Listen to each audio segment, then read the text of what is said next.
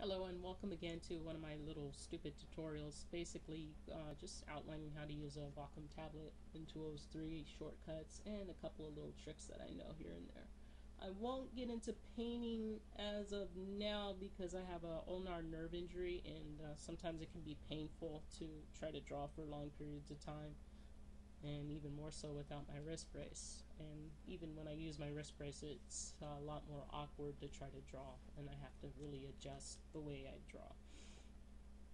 Okay, for this one I wanted to show that you can also program your Intuos3 tablet for various settings. As you can see, again, I have a lot of programs in Painter 10. You can see the old Painter workspace and here, and I have a lot of palettes up because oftentimes I'm making on the fly brush adjustments and I don't like going into the brush creator all the time.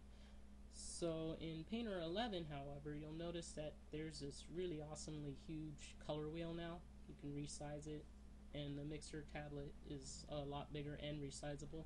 Also, they allowed you to have a background color so it's easier to see what the heck you're mixing.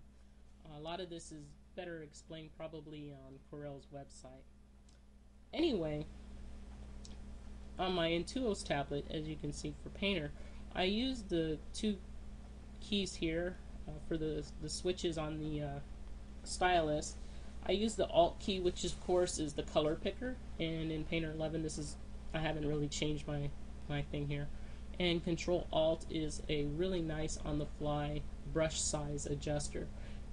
Like for example, if I click that back switch, it turns into crosshairs, and as I drag it out you can see what kind of brush size I want, and there I go. And if I want it a little bit smaller, crosshairs again, there I go. But if you want something more precise, you can use the express keys, and if you go over to functions, it'll bring up this menu. Again, I'm left-handed, so I'm always going to run to the right-hand side. Most of the time I try to disable this, and I have to go over to Painter because if you notice, it kind of defaults over here. So scrolling over to Painter 11, you'll see that I have my keys set up. This one is redo, and if you go into keystroke, you can see what keys I did. Control Y, and then, by the way, you can clear this. If you make a mistake and you're trying to do it again, or you're trying to add, it'll keep adding to it, so just clear it out first and then Control Y. That's my redo. Hit OK. I put the name there because I always forget what my shortcut is for. And also one of the other two here is the brush increase, which are the brackets. These also work the same in Photoshop, so I have these two as my more precise brush increase and decrease, and I also have undo. On the tablet there's also the touch strip, and you can actually use the touch strip too to decrease and increase your brush size. I generally don't, because I actually still use it for zooming, because I just don't want to touch a mouse while I'm trying to zoom around. And as you can see here, if I use my express keys, and you can hear it clicking, it increases the brush size, and then I can also decrease it. And it'll go all the way down to 1 if I hold it down. But sometimes I just like doing this instead because it's just a little bit quicker.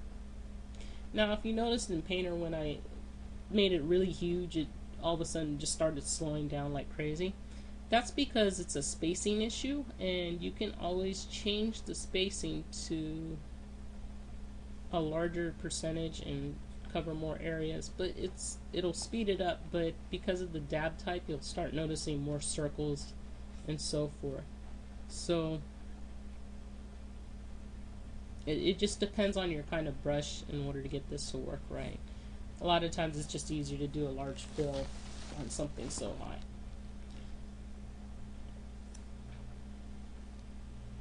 And as you can see here, if you drop down the menu, you can always add an application or whatever. And a lot of people get annoyed when they accidentally move their arm on what side they're drawing with. So disable the other side. It should help you out a lot. And you can see that I also have my Intuos 4 also programmed for various ones. Now, One other thing I'd like to explain is that you can do a default setting where about every other program that you know uses the same keys, you can always tell it to use Alt instead, or whatever key that you like to use the most. Also, if you are like me in Southpaw, I have to often change the rotation of my tablet. Right now it's on the smaller one because there's only keys on one side, which you'll see here. I have to reverse my tablet in order to make it more efficient. So you go to the pen and you can change it. Also, if you have a widescreen, you need to also change it to forced proportions, or your strokes are going to look crappy and they don't really work right. Also, I'd like to mention that I will probably be putting up my little Intuos 4x6 for sale, so if you want to contact me, please do. Could probably throw in some old books for drawing that I no longer use if you're interested. Anyway, thank you very much for watching this one. It's really not like the most complex tutorial in the world, but I hope it helps somebody out, especially when you're kind of clueless and somebody tells you something you don't get it. Maybe a video watching it will explain it better. Thank you again, and maybe